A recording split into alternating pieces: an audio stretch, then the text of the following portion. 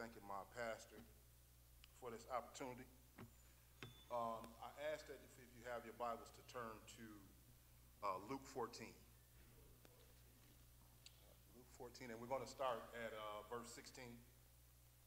And I'd like to be able to have a conversation focused around the thought process of evangelism. Luke 14, starting at verse. It's okay, it's okay. Luke 14, starting at verse 16. 14 and 16.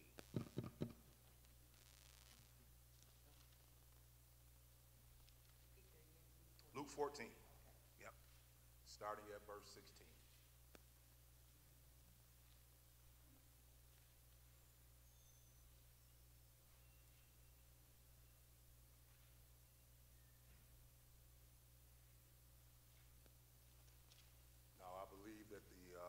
The way that I try to run Bible study is that we're going to have a conversation. So I'm going to need y'all to talk to me.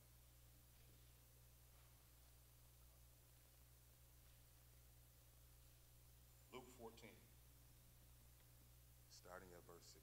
When you find it, say amen. Amen. If you're still looking for it, say hold on. Take your time. Take your time.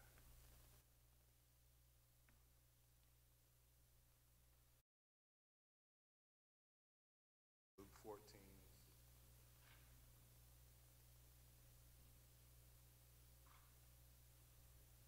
We had it. 16. Good afternoon. Yeah, we had a good time in Bible study this morning. Oh, okay. We had a good time in Bible study this morning. Mm-hmm.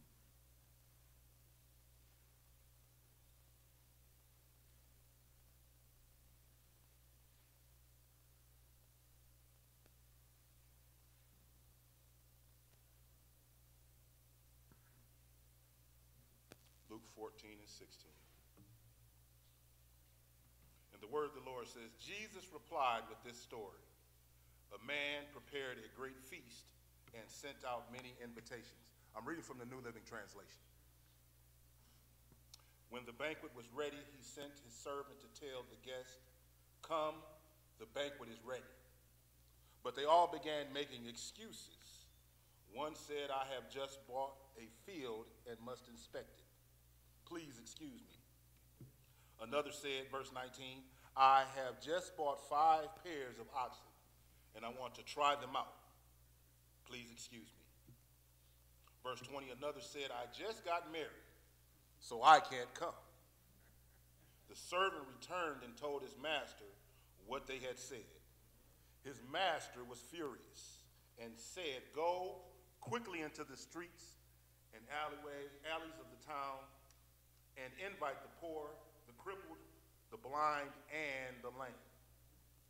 After the servant had done this, he reported, "There is still room for more." So his master said, "Go out into the country lanes and behind the hedges and urge anyone you find to come, so that the house will be full. For none of those I first invited will get even the smallest taste of my banquet." Praise God for that. And so I want to speak this morning this afternoon, from the thought process, go and tell and come and see. Go and tell and come and see. I think it's interesting when you look at this particular set of scriptures where the feast has been prepared, and to have the opportunity for someone to invite you in to be able to go to this great feast. There was a time where God had invited everyone to be able to partake in this particular feast. However, a lot of times, like nowadays, there were people that come up with various excuses on why they couldn't come to the feast. What are some of the excuses that you hear that people give on why they can't come to church? We'll say for on a Sunday morning. Anybody? I don't have a car. Okay, I don't have a car. Still talking about COVID, which I think is quite interesting. They'll talk about, I can't come to church because of COVID, but you'll see them out at Walmart. And there's a whole lot more people at Walmart that could probably get you a lot sicker than you can with the folks at church. What are some of the other excuses that you hear? I got to work. It's a day to rest. Oh, that's a good one.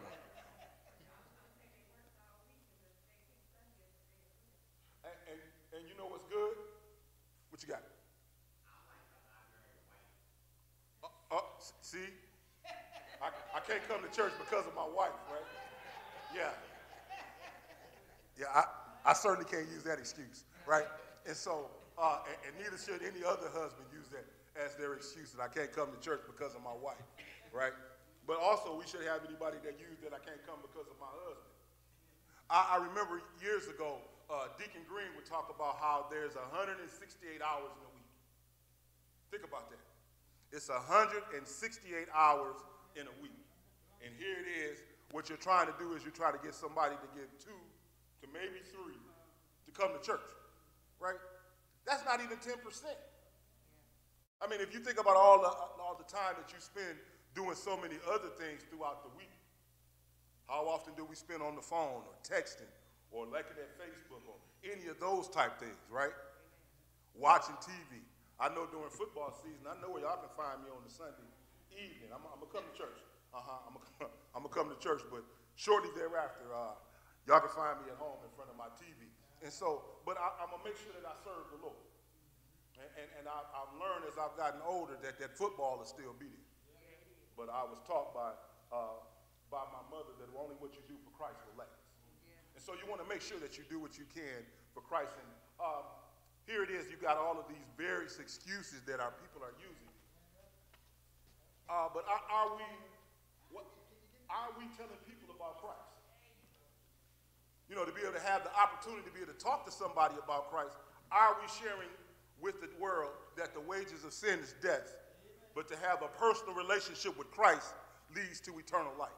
Are we having those type of conversations? And if we are having those type of conversations, what are we saying to people? When you have the opportunity to be able to be the only Bible that some people see, what are we saying? I have a question for that anybody may answer. When you talk about Christ loves you, why do you love Christ? Okay, while y'all thinking about it, I'll tell you about why I love him. All right? And so I love him because he loves me that through it all. Regardless of some of the places that I've been and some of the things that I've done, he still loves me. I'm thankful for the blessings that he continuously bestows upon me. I'm thankful that he wakes me up in the morning. I'm thankful that I'm able to look over at my wife and that she's still breathing, right? I'm thankful that as she travels back and forth to work every day, that I don't get a phone call that she's stuck on the side of the road or something worse than that. I'm thankful that I can still look from this seat up here at my grandmother serving on a Sunday morning as she's almost 90 years old. Those are some of the reasons why I'm thankful for God. I'm thankful that I had the opportunity to be able to talk to my mother less than an hour ago. Just thankful for things that I've learned as I've gotten older, not to take the small things for granted. God is still in the blessing business. And so when someone says to me, well, what do you share with somebody about why you love Christ? These are some of the things that I share with them. We have to remember that it's our testimonies that sometimes get us through. We talked this morning about how I'm thankful when I see that my friends and my loved ones get new things. I'm thankful that when God takes the time out to bless them. And so because of the blessings that they receive, it lets me know that he's in my neighborhood. And that at some point he's going to turn down my street. And if I wait just a little while, he'll come up inside my driveway. Those are some of the things that I'm thankful for. And so again, I ask you all, what are some of the reasons on why you love Christ? Don't nobody love him, it's just me? Oh, okay. Okay, there you go. There you go. That's what I'm talking about. To be able to know that he did not give up on you. You know, when you, maybe it's just me that when you look back over your life and some of the things that you've done, you know, when you think about some of the places that you've been and some of the things that happened at some of the places that you've been, but that you weren't there to be able to tell the story. You know, maybe I'm the only one that has been to a house party and has left that party and then find out that later on that something happened at that party. But while it happened at that party, that I was home and I was safe. That if I had been there for another 5 or 10 more minutes, that the story could have been about me. To be able to think about how we were traveling to Texas. My mother's side of the family is predominantly from Texas. And so to be able to travel, I remember we were traveling one summer to Texas, and there was literally a storm right behind us. Like, you could see the sun in front of you, glory to his name. You could see the sun in front of you, but you can actually see the storm clouds behind you, right? And so then when we came back through that area as we were traveling back home, just the destruction that storm had left, because it were tornadoes that had went through there. And so to be able to know that if we had just been, imagine if we'd had to pull to the side of the road. Imagine if we had stayed at that rest stop another 10 or 15 minutes. How things could have turned out entirely different. We talked this morning about how Brother Clemens talked about him and how God protected him while he was in Vietnam. To think about some of the people that God has protected while you weren't even around. And I talked about how God protecting him in Vietnam allowed for him to help me to become a Sunday school teacher. To be able to say that when I first started teaching Sunday school back in around 2005, 2006, that I started off with the little boys. And so to be able to remember teaching with him and Brother Raymond. And to be able to be down inside that division, and then to go from there and as things progress, to be able to say that now I'm answering the call. And here it is, we got these individuals that the servant approached for them to be able to answer the call that God had gave them. Are we open to answering the call when we hear the Lord's voice? Are we able to be able to tell people that thus saith the Lord? We talked about evangelism earlier. We besides just being on the evangelistic team, how many of you know that all of us are supposed to be evangelists? All of us are supposed to go and share the gospel. All of us are supposed to be able to tell somebody, thus saith the Lord. But here's the thing. I remember years ago, Pastor Harris would talk about reading the word for yourself. You have to read the word for yourself, because if you don't read the word for yourself, how can you share the word with somebody else?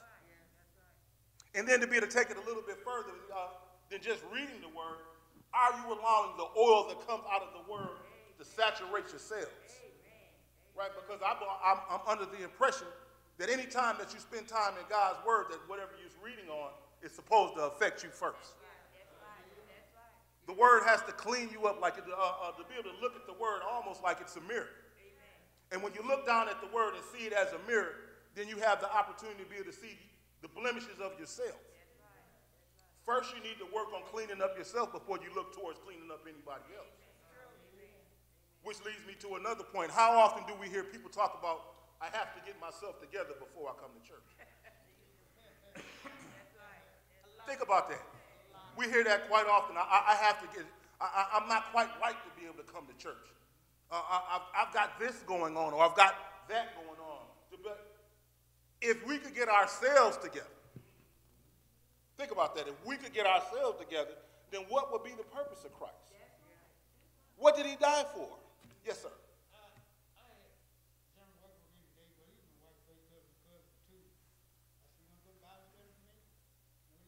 What's that?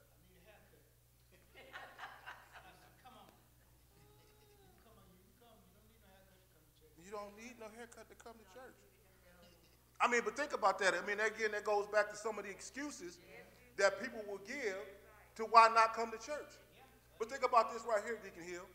What if you'd asked them to go to a ball game? Well, what if you said to somebody, say, hey, I got these tickets to go to the Pistons game? With no problem. You know, it'll be some of the things that we won't think twice on what we'll do. But then when you talk about taking the opportunity to be able to get a little bit closer to Christ, to be able to go hear a word that's just for you.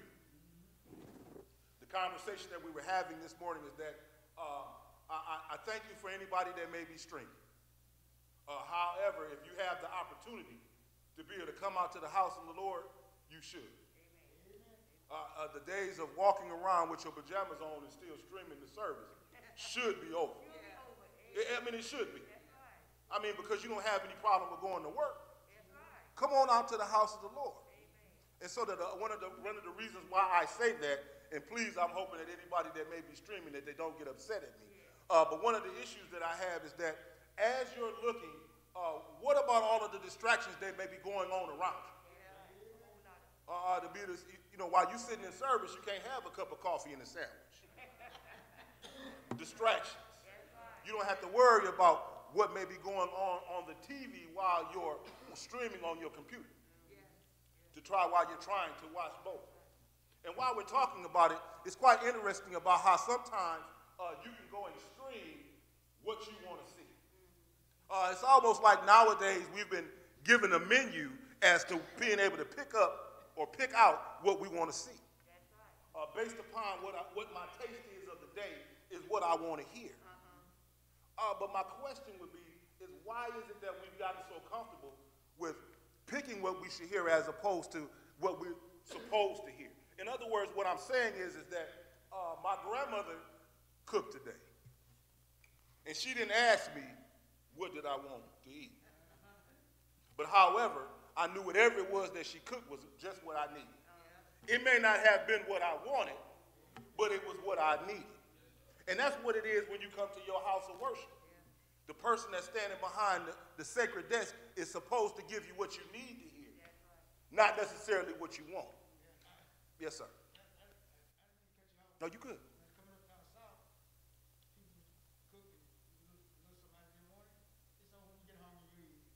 Oh, yeah. Oh, yeah. I come from the generation, if you're not going to eat it, well, the two of y'all going to sit at the table together. One of y'all going to eat. And so to be able to sit down at that table, after a while, that stuff on that plate don't look so bad. You know, while you're sitting there and your stomach start talking to you, that liver and onions don't look so bad. I think I'm going to go ahead and I'm going to have me a little bit. Mine was liver and onions or squash, Jesus. Oh, my God. I don't really care for squash now as a grown man, right? But when my grandmother fried that squash, glory to his name, guess what I was eating? And not only that, you didn't go in there and fix a sandwich. You know how they have the alternative that if you don't want this, you can get an alternative? No, I didn't get an alternative. You got to eat exactly what it was that she fixed. And that's what it is about Sunday morning. We've gotten to the point to where we're trying to get what we want as opposed to getting what we need. And so as we share with the people that we run into, it talks about him going out into the streets and the alleys of the town. Think about the individuals that are usually supposed to be in those areas. Homeless people, those that may be suffering from some sort of an addiction. Those are the people that you'll probably find when you go into alleyways, side streets, if you will. But when you read God's word, who was it that Jesus was with? Jesus wasn't with the so-called important people. Jesus was with the people that really needed him. Jesus took time to be able to spend time with the people. There was a book that Pastor Harris gave me years ago that talked about they smell like sheep. And inside this book, what it talked about is David and him spending time with the people. In order to be able to really relate to the people that you serve, you have to be able to spend some time with them. And even regardless of what they may look like, what they may sound like, what they may smell like, yes, ma'am, Ms. Curry. Regardless of all of those things, they're God's people. I remember being here one Sunday. I had the opportunity to preach, and I put on the gown that I used, the robe that I used to baptize in. I put that robe on, and I put my waders on. And I brought in my fishing pole. And at the end of the fishing pole, what I used for bait was the daily word. And what I did was that I walked the aisleways, and I went fishing. And as I went fishing, I dropped that word on people. And then I happened to drop it, glory to God, on a young man who was suffering from alcoholism. And this young man, even at that moment, he was sitting at the back of the church and he talked about how nobody said anything to him. We as the church, what are we doing when we have the opportunity to be able to minister to somebody else? Looking at them funny. Talk about it, Miss Kurt. Won't speak to them. I mean, and they just sit, you know, and I don't like it. Yeah, I don't care who it is. I'm going to go up to you and I'm going to welcome you to our church and I'm going to make you feel good. You know, but that's a bad feeling coming somewhere. A lady, a friend of mine told me, she said, I feel like an outsider. She said, I feel like an outsider. She said, nobody won't speak to me. She said, everybody's looking at me like I done stole something. You know, so it's not, that's not right of us to do that. And that's part of what I'm talking about this afternoon, is that we have the opportunity to be able to affect and change people's lives. Yes, ma'am.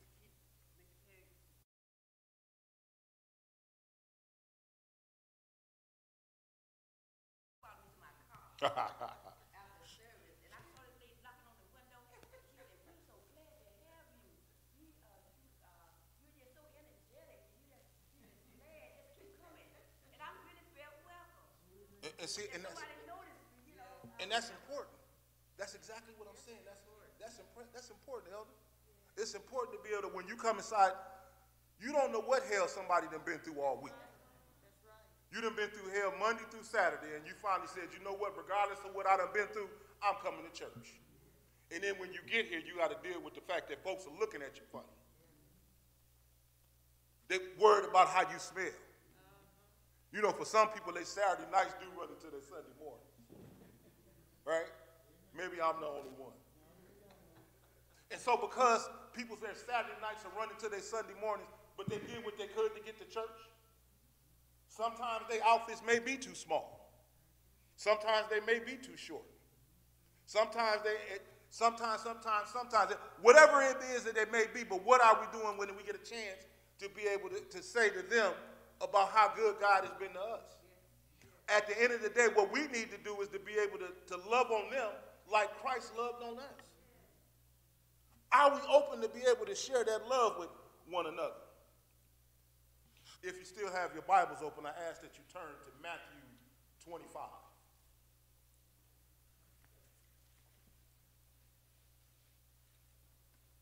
And then go down to verse 35. Matthew 25 and 35.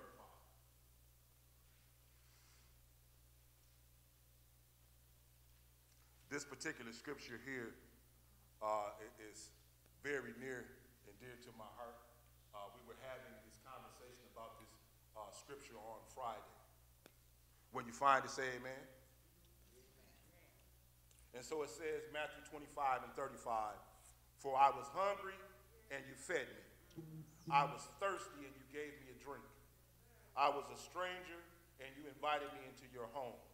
Verse 36, "I was naked and you gave me clothing. I was sick and you cared for me. I was in prison and you visited me." And so we were having a conversation just this past Friday with some gentlemen while we were down at the county jail. And so while we were down at the county jail, to be able to say, we are looking to be able to come down and visit you while you're in prison. But what we wanted to do is make sure that we encourage the individuals down there that that was not the end of their story. That the same way that Christ loves on us, he's loving on you as well. That even through the whatever mistake that you made that caused you to be incarcerated, that God still loves you through that. And to be able to share with testimonies with people about how some of the foolish things that we've done. And that even through those foolish things that Christ never stopped loving me. To be thankful to be able to say that through it all. Maybe I'm the only person that has a through it all story. But through it all, to know that he still loved me. Glory to his name. And so when you talk about being hungry, so the reason why these particular set of scriptures are near and dear to my heart is because part of the reason why I'm on the evangelism team till this day is because of Sister Valerie Britton. She was a person that evangelism was very important. It was not only was it important, but she worked out in the community and did things for in the community that people didn't even know that she was a part of, unless she was there, because she didn't take pictures of herself while she was working in the community to be able to lift herself up. It was about doing the work. And so even now, to this day, down at Carriagetown, they have a room in her name because of the work that that she did, right? And so because of what she did, the reason why, or another part of the reason why these scriptures are so important to me is because here at Macedonia, we have a program called Community Love Day. And the reason why Community Love Day was started is because we wanted to do something in honor of her. The love that she was sharing with the community, we wanted to continue on and continue to make sure that people were still going to say her name. And so it started off with Sister Agnes Shackelford. She started off with getting purses and filling those purses up with toiletries. And as a man, I said, well, men need stuff too, Brother Cole. Just wanted to know, men need stuff as well. And so then we moved from there. I had some conversations with some friends of mine that are barbers, and these barbers came out and cut hair for me. And I was thankful for that they would take time out of their busy schedules and all of the things that they have going on to be able to cut hair for free. I appreciate you, man. Right? And so to be able to have those individuals that will come out and do things for the community for free. That's really what was important, is that we wanted to make sure that you didn't have to pay for anything once you stepped on our campus. It was important for us to be able to give out boxes of food. It was important for us to be able to give out clothes and shoes and free haircuts and manicures and toiletry and all of these things to be able to make sure that we want the community to know that, one, we were here, and two, that Christ has blessed us enough to where we want to be a blessing to somebody else. It's important to be able to do more than just be talkers of the word, but we also have to be doers of the word. We don't do it to be seen, but I want to be seen doing it. That was one of the things that I picked up from Bishop Roberson. He talked about when it came time to be able to sow a seed, that I wasn't sowing that seed so somebody could see me sowing that seed, but I wanted to be able to be seen sowing the seed. We talk about sowers and eaters. 2 Corinthians, the 9th chapter, talks about sowers and eaters. And what's the difference between sowers and eaters? Sowers are people that walk around with their hands open, because that way when they receive something, they have the opportunity to still give it away. Sowers. But you also have eaters. And eaters are responsible for who? Themselves. And they walk around with their hands closed. And what they have inside their hands, they're going to keep inside of their hands. They're not going to give it away, but also that means that they're not going to be able to get nothing in return. I want to make sure that when I get seen, that I'm seen being a sower. I want my hands to be open, because that way not only can I receive a blessing from the Lord, but I can be a blessing to somebody else. It's important to make sure that we have the opportunity to be able to be a blessing to someone else whenever the opportunity presents itself. And so we wanted to be able to have a conversation today about what are we doing as a church. Are we going out and talking to people about why they need to be back in church? And we're not just talking about being back in church because we're looking to pick numbers up. We're looking to have people come back to church because we're really looking to save souls. At the end of the day, I want everybody to go. Because the understanding that I have is, for those that don't have their own personal relationship again with God, is that when that great getting up morning comes, we won't get to see everybody. There was a pastor that said recently about how it's unfortunate that nowadays, because of funerals, everybody appears to be going to heaven. That's unfortunate. Why is it unfortunate? Because we're saying to families that your loved one is going to heaven. But you knew all the hell that that person raised while they was on earth. You also recognize that that individual did not have their own personal relationship with Jesus Christ. And according to what his word says, you have to have a personal relationship. And so let's introduce people to this man called Jesus, to be able to talk about having your own personal relationship, so that when your great getting up morning comes, you know what side you're getting up on. Like I said to you earlier, my folks are from Texas. Hottest place I've ever been in my life. But I want that to be the hottest place I've ever been in my life. Glory to his name. I done been some hot places. I done been to Las Vegas, Jesus, and it get very hot. But glory to his name. I don't want it to be I don't want to go nowhere. Oh my God. I don't want to go nowhere that's as hot as Las Vegas. If it's hotter than Las Vegas, I don't want to go. Glory to his name. Look, you know what? But guess what? I don't want to go to this. Yeah, we were in Las Vegas, and it said it was 120 degrees outside. And I just said, I don't know what Las Vegas had did to Jesus for it to get this hot down. But whatever they did, they need to repent right now, because it was hot. And I said, if it's this hot here in Las Vegas, I can only imagine what hell gonna be like. And I don't want to go. Oh, no. I just have to be honest. Being in Vegas was hot enough for me. I don't want to go, right? And I'm saying that because I'm saying it jokingly, but I am oh so serious. And to be able to say that I don't want to cross not one person and them have to go to hell. Because as much as we want to talk about heaven and all of the great things that heaven has, we have to talk about hell and all the stuff that it don't have. To be able to talk to people again about the wages of sin is death. But the gift of God, oh my goodness. To be able to say that to somebody when we talk about the feast from earlier.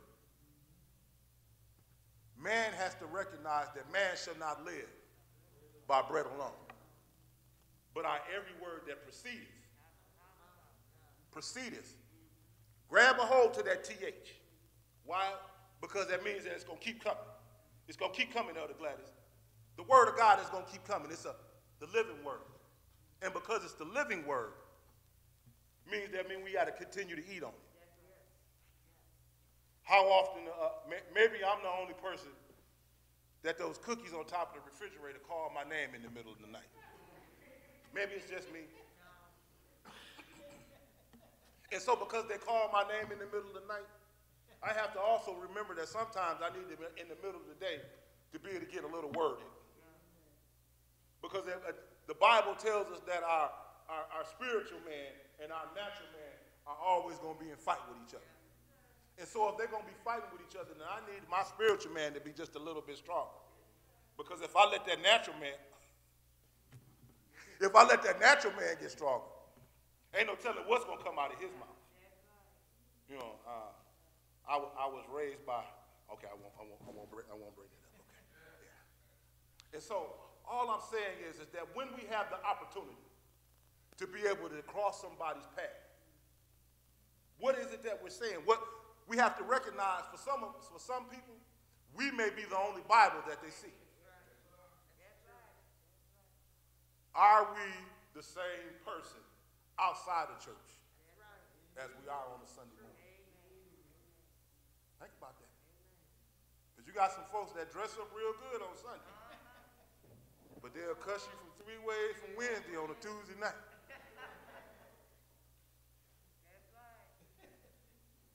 I just think about that. What are we exhibiting when we have the opportunity to be able to cross somebody's path?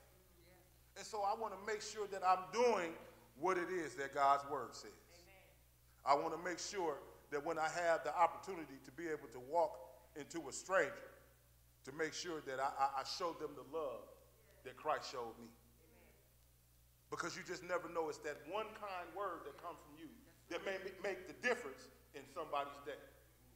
It could make the difference inside of somebody's life. You could have a person that could be on the brink of giving up. And just show, hey, how you doing today, could make the difference inside of their life. And while I'm on it, please help me, Holy Ghost. We need to get to the point that where we quit walking past people in church on a Sunday morning like we don't know them. And then going back and saying, well, I didn't speak to them because they didn't speak to me. Like where is it written that they had to speak to you first? You don't know what they're going through. You don't know what they've been through. Again, you never know what it takes for somebody to be able to get to church. You don't know what they was going through, what was going on at home. You don't know what they've been stressing with. And so to be able to walk past it, to have the opportunity to be able to pour a kind word into somebody. Are there any questions, comments, statements, anything? Well, I wanted to tell you all I thank you for this opportunity. To God be the glory. And so are there any announcements that need to come before the church?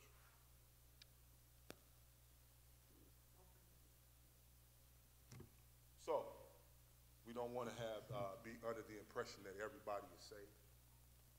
And so I'd like to take this opportunity to be able to open up the doors of the church.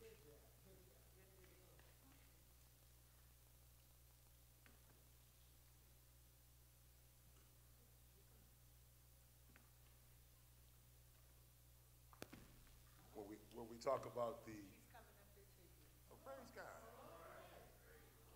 Praise God. How are you? Good. Good. So, do you accept Christ as your personal Savior? Yes.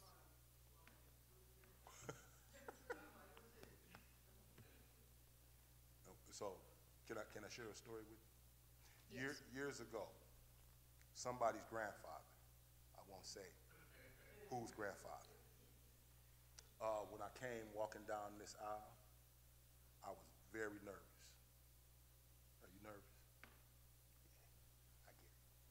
But why are you nervous? Because of all of them? But guess what? They had to make the walk too. We've all made that walk. And so there's nothing to be nervous about. Actually, it's something to get excited about. And they should have got a whole lot more excited than they did. So I'm going to give them another chance. Right? And guess what? That's for you. And so, have you ever heard of Romans 10 and 9? No. Well, I got something for you. Can you read a little bit? Mm-hmm. You a good reader? Okay. So I want you to read something for me, please. Can you read that? Start right there. You, No, start right there with F. if you openly Yep. Declare. declare that Jesus is Lord, and live in your heart, Great job. that God Raised. raised him from the dead, Dead. you will be saved. Praise God. Praise God. So now my question is, do you believe he died for you? Yes. Yes, what? Yes, do you believe it? I need you to tell me. Yes, because he protected me Okay. and he cares about me. That's what I'm talking about. Amen. Let me get some. Congratulations. And so, we will make sure that we get your name and stuff so that we can get you ready for new members class and to get baptized. Okay. Okay? Congratulations. Can I get a hug?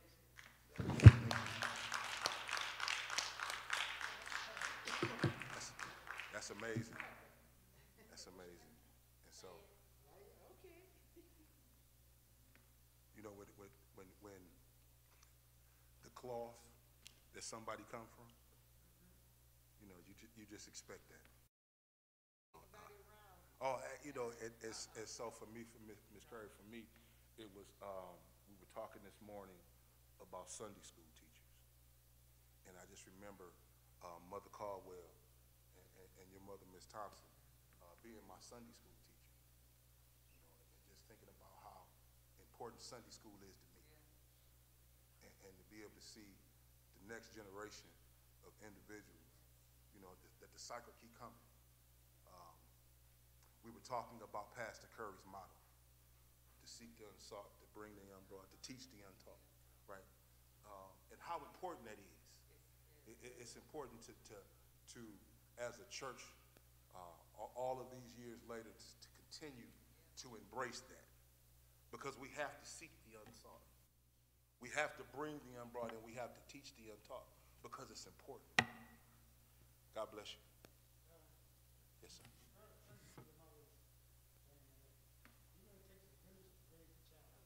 Yes, sir.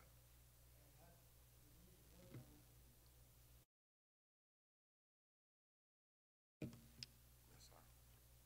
Yes, sir. To go along with what you're saying, I just remember that there was a generation of us that talked about how we're not going to raise our children like we were raised. And so because we said that, one of the things that fell by the wayside was Sunday school. But you can see the writing on the wall, even when I was down in the young people's division, which was part of the reason why we tried to find new and unique ways to be able to, I don't want to say entice, but to be able to get children to be able to come to church and to be able to come to Sunday school. We talked about doing breakfast for them, but I found out that most of the folks that were eating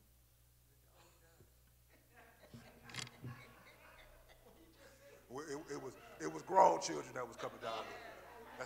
That's what we're gonna call them. We're gonna say it was somebody, because they were still somebody's jobs, you know. But the target audience was not who we would capture, and so then we need to go back to the drawing board, and we need to figure that thing out.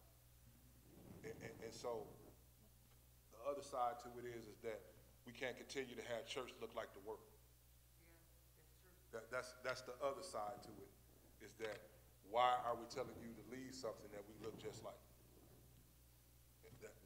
That's something that we have to keep in mind as well, is that if we are looking to draw people, what are we using to draw? And I understand that it's important to lift Christ up at all times. We always have to lift up Christ.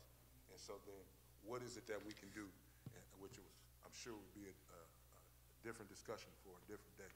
But that's something that we need to keep in mind, is that we need to be able to do something to be able to get folks to not only come back to church, but that come back to Sunday school as well. Amen? And so I know that this morning that I'm still trying to figure out the difference between morning and afternoon. Bible study classes. Did you all take an offering up in the afternoon? Yeah. Okay. All right. I would have showed you. Mr. Cole's way.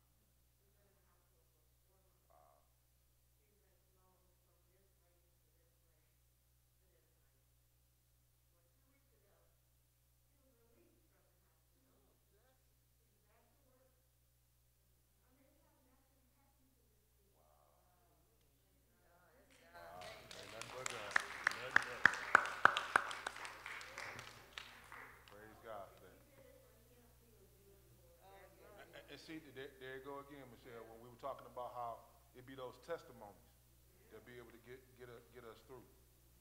You know, Brother Clemens brought up about COVID and about how people around him caught COVID and how people around him caught COVID and died. That was the story. And so, like, I believe that most of us in this room know of at least one person that caught COVID and died. But that's not your nephew's testimony. Praise God for that. Praise God for that. Any?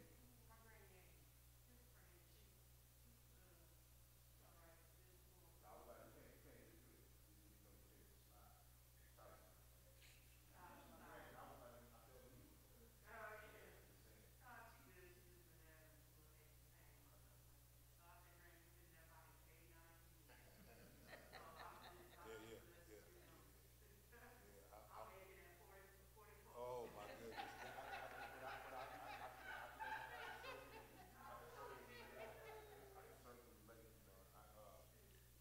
I think that your grandmother is the only person that tightened me up with a smile on her face. I was like, how you get somebody together with a smile on your face? She's unique, and I praise God for it. And so,